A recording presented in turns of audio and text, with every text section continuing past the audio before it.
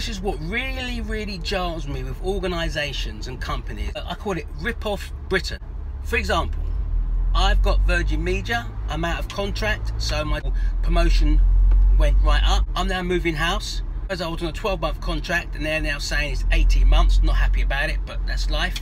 Even though my email says that I won't pay no more for 2020 or 2021, but then to be told they want to up and tell me because I'm moving, I've got to pay more money. So I categorically told them on Friday what they could do with themselves. I wasn't paying that, I wasn't being ripped off, and put the phone down because I was just basically disgusted. Anyway, I spoke to somebody else. She's telling me, yeah, the price quoted on the screen. I said, I don't care what's quoted on the screen. I am not paying that price. I am not being ripped off by you people. It's not happening. So you've got two choices.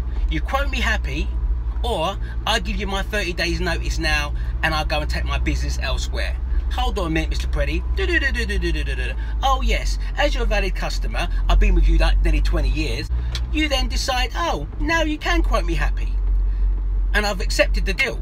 But my point is, why do I have to get deep with these people? I'm not aggressive, I'm not rude, I don't shout. But I'm not going to be taking the Michael out of. Why do I have to do that with organisations to not get ripped off? Because that's basically it. They could have given me the same thing as what they've given me today, but they chose not to. Decided to charge me more, whereas they could have charged me what they could have done today.